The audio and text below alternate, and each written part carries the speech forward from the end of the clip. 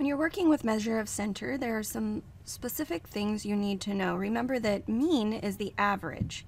And so if you're asked to find the mean of some number, you add up all the numbers and then divide by how many numbers you had.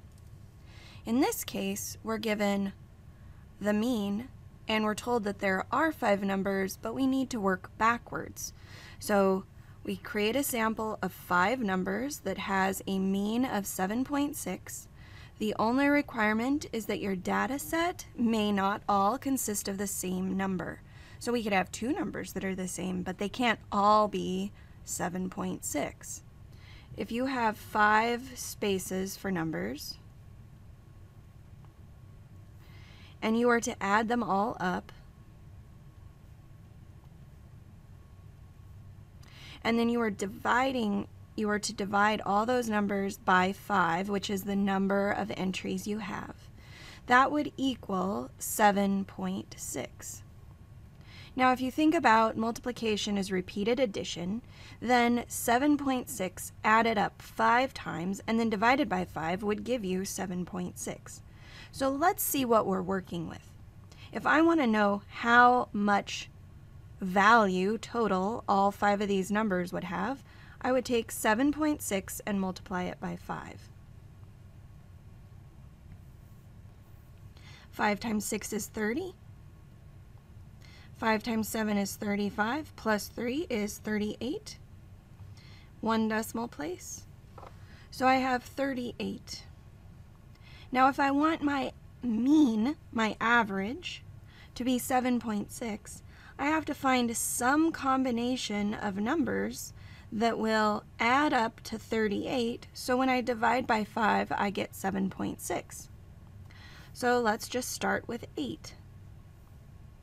Well, now I'm at 30. So let's say I put 6 in there.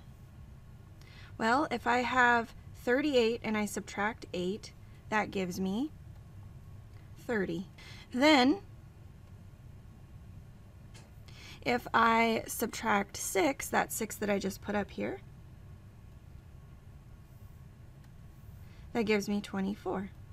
So I need to somehow break up 24 into 3 more pieces so that when I add these all together, I get 38, and then when I divide by 5, I get 7.6. So let's see, I could pick 4, and then I could pick 10 and 10. That would give me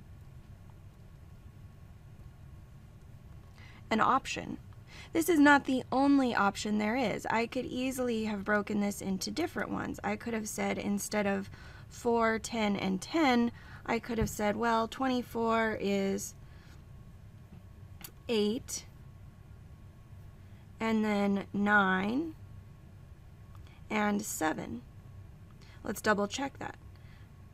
7 plus 9 is 16, and then we add 8 is 24.